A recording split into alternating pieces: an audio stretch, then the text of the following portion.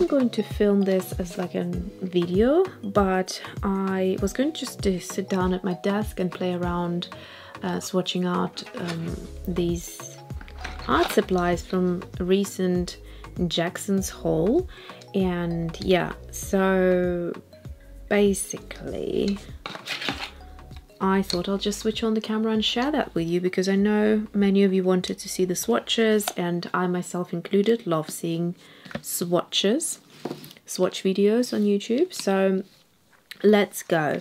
I just washed out this brush, so it's ready to go. It had that Gamma Arabic solution on there to make the bristles nice and hard so they don't break during the transportation after you buy them, and so it's nice and soft. I noticed that it's a lot softer than the one that I showed you before, so these bristles feel quite sort of plasticky and a lot harder than these feel super soft. So yeah, can't wait to play around with it. And I can see it comes to the finest point imaginable.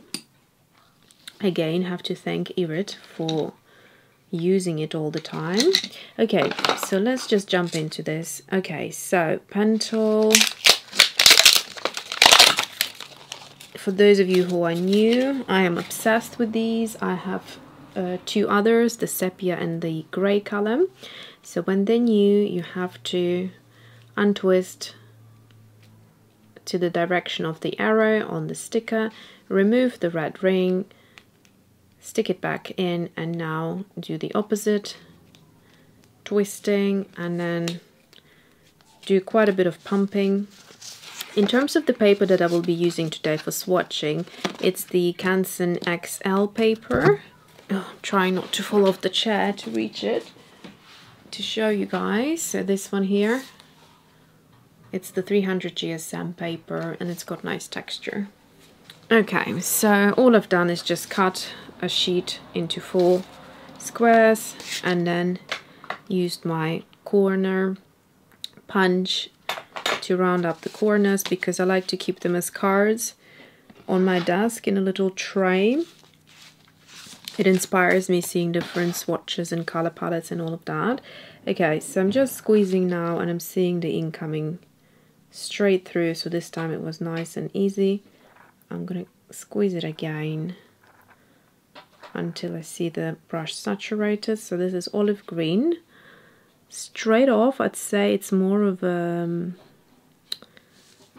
moss, or not moss, but like a forest green. I think there's a name for it. Let's just use a bit of water. Where's my water brush? As you can tell, I did not prepare for this video in any shape or form. Right, so let's just grab a brush that I can find, and with a bit of water. Right, so I would not call this olive green. To me, it's definitely more of a forest green. So it's a lovely color, I suppose.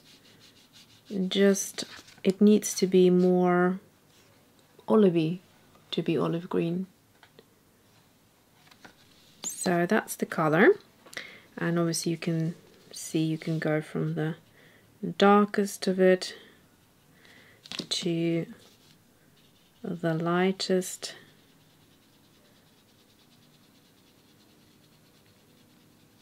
Like so, and create lovely watercolor effects with it. So that would be that. This is the color I was looking for. As you can see, the cap color is a true olive green. There are some aspects of olive green here and there, but not when it's watered out, for sure.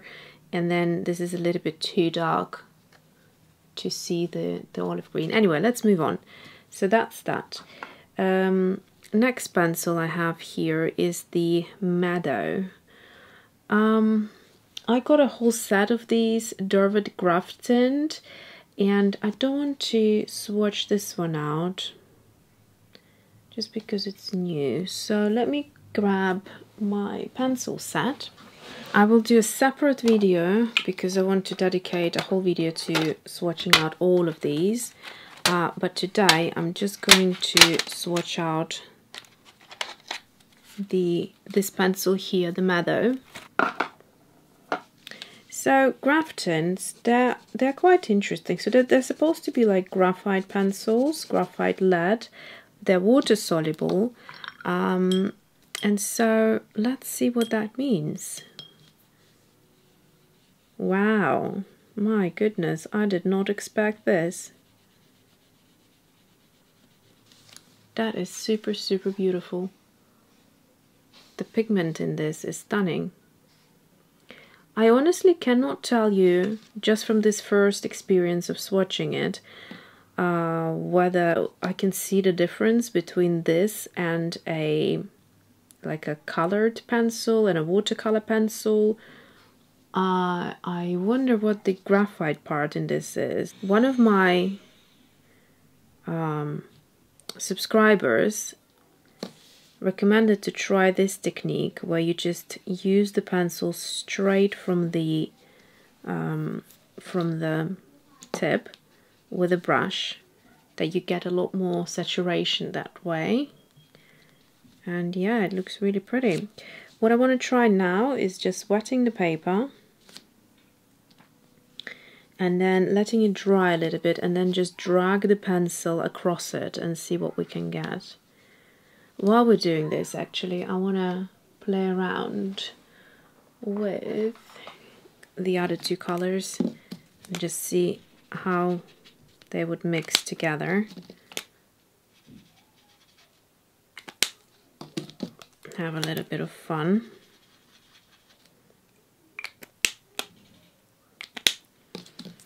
Okay, so to the left we have Sepia, and let's just mix those colors together. And to the right we have grey, and they mix beautifully. Okay, so now let's try this one. So I'm going just to take the dry pencil and drag it into the wet area just to see how different it would look.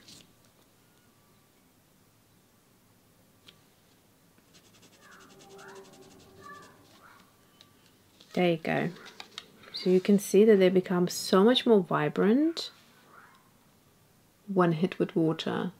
So I guess you have that flexibility of using it on its own. It doesn't rub off if you wanted to, or, you know, you could also use it with water. I also quite like that you can rub off the, let's see, the marks from the graphite almost completely. I didn't go up here, I just did it here, and you can see they're hardly visible. So that's quite good. All right, let's move on to the next one. Super excited to swatch out the entire set of that Graphtint. So we've done this one. Let's do the pencils again. So I'm gonna use the Caran d'Ache Museum Aquarelle. So these are quite pricey. They are the Artist Grade watercolor pencils. And this is color Umber. And then I have a color, I need to look up what this one is. What is it? Okay, so because this one doesn't have a name written in it, I had to look up the order, and so it says olive yellow. So that's the color that we have here. It's quite pretty. The one that I wanted to get, which I saw in Irit's video, and she let us know in the comments, it's the green ochre, I think it was. So I definitely want to get that next time. Okay, so this is good for like a skin tone. This is quite pretty actually. It's more vibrant than I thought it would be. So let's see, what I want to do as well is just make sure it's all clean water. I just want to do these kind of similar swatches that I did there. Anyway, next color we have light malachite green. That looks quite pretty. Oh yeah, that's a color to have. And hold on, many of you let me know how to pronounce it. Beryl green. Anyway, I hope I got closer this time. And let's see. Oh, this is so pretty. This is like straight up cobalt teal watercolor. Very nice. It's on a light side, not too pigmented. And this is a great turquoisey green, I'd say. So let's do a little wet patch here, and I'm going to go back in to see what it looks like dry, and then drag it through, and you can see the difference. And I'll do the same with this color.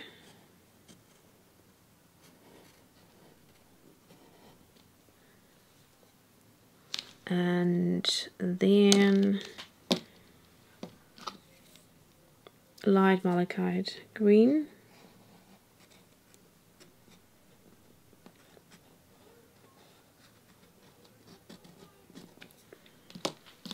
And finally this one, the beryl green.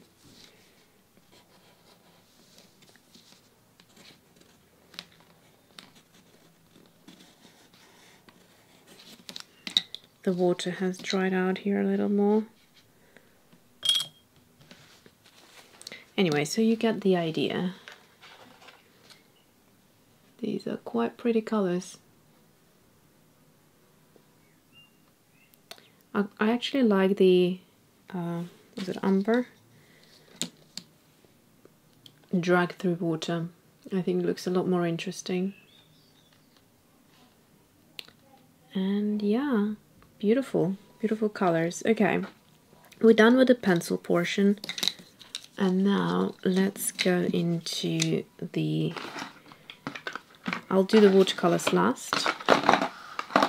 So let's see. Let's go into the crayons. This can dry for now. So these are the new colors that I have added to my collection, thanks from my viewer suggestions. So let's just, oh, this is a gorgeous peach. I'm just going to swatch them to begin with. So this was the orangish yellow.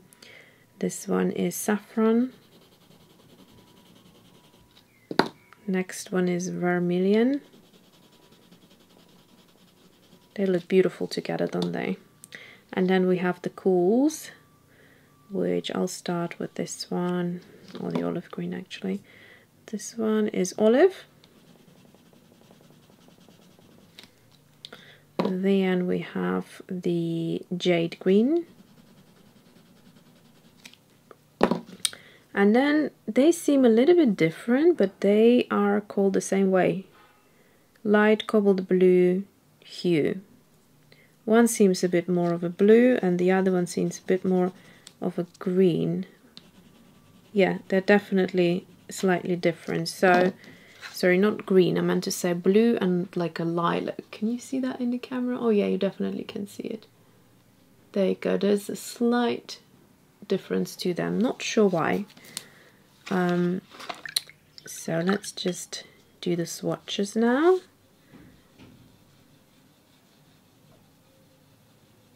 This looks quite beautiful. Saffron, oh my goodness, saffron is actually a lot more interesting once diluted in water, I find. Vermilion is a great bright color. The pigments are fabulous in these crayons.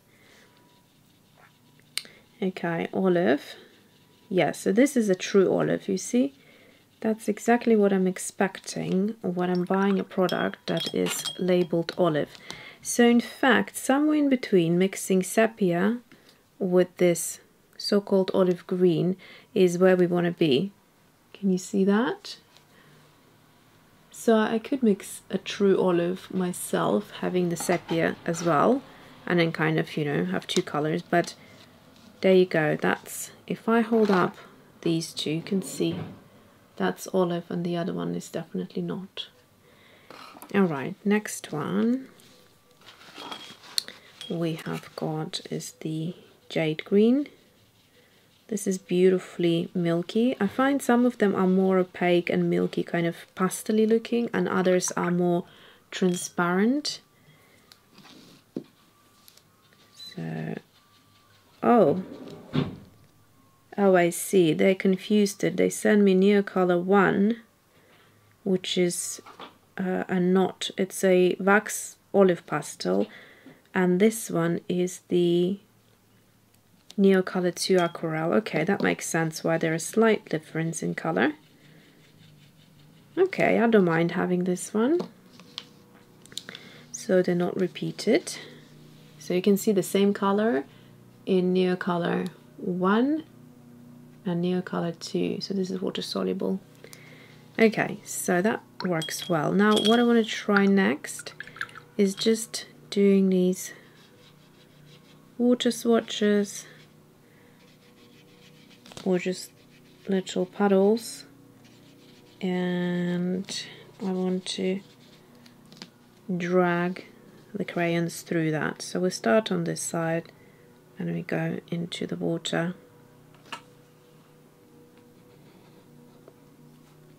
Okay.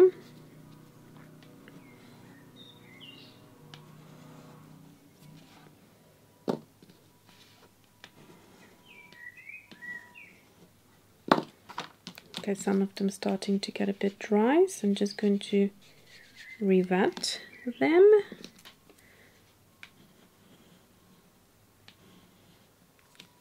There you go.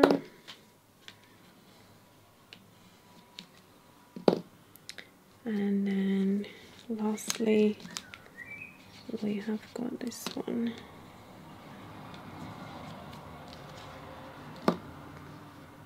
These two are not as interesting when dragged through the water, but the others are pretty beautiful, especially I'd say the saffron and the olive. I love how they're moving, and also that slight color difference you get when they're wet.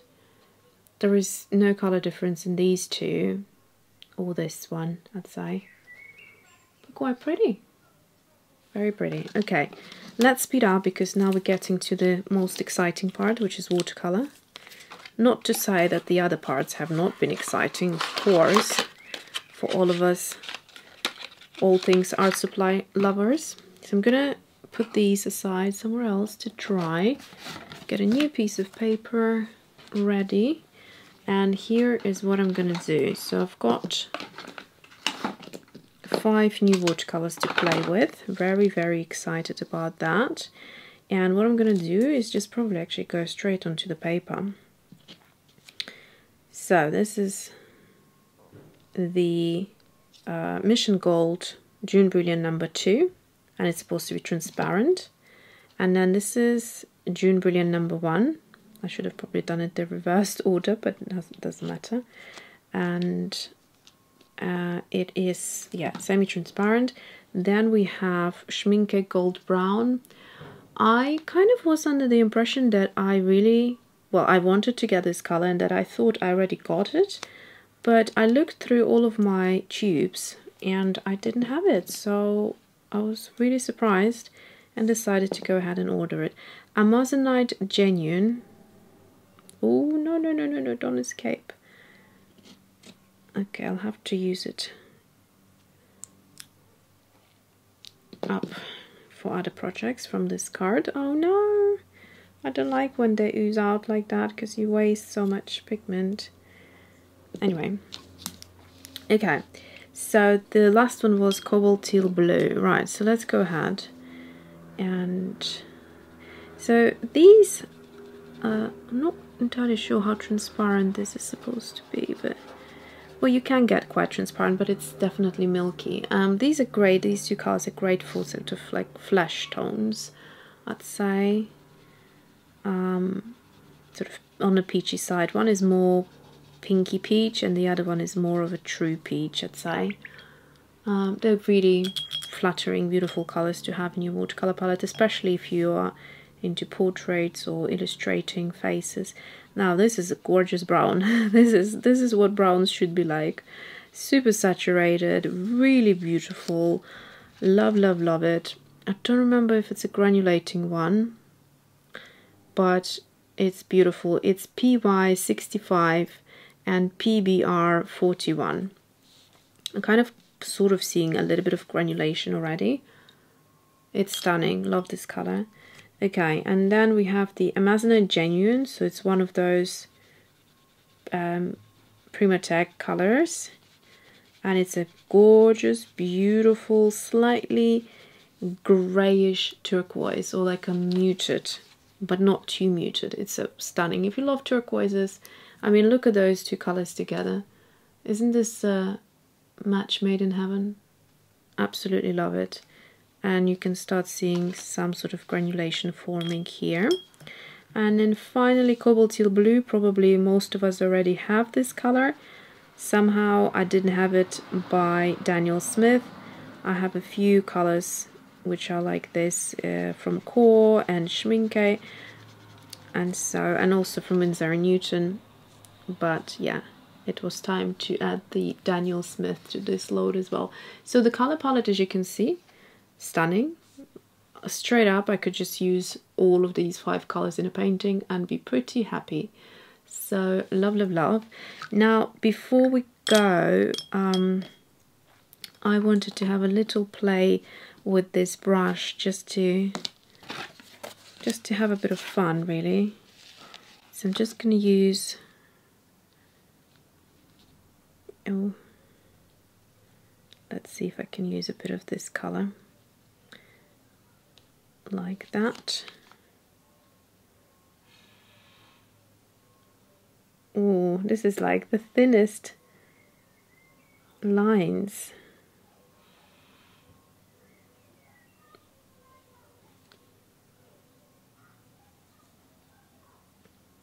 So I need to practice a little bit here.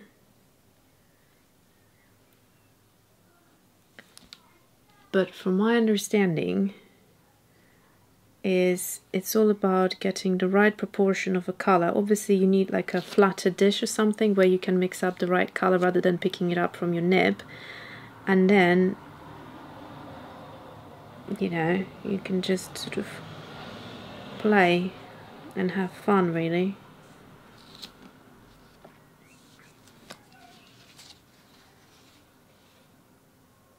There you go. So you can create lovely little bits and pieces in sort of no time, and then if you really wanted to, you could, I guess, push this brush onto its belly and create a wider swatch range. It's really soft, it's beautiful to play with. Let's see if I can add a little bit more. Because it is a soft brush, it holds a fair amount of water in there. Isn't that beautiful? So I just added that Schminke, what is it, brown gold? Gold brown into cobalt teal blue. There you go. Oh my gosh, love this color palette.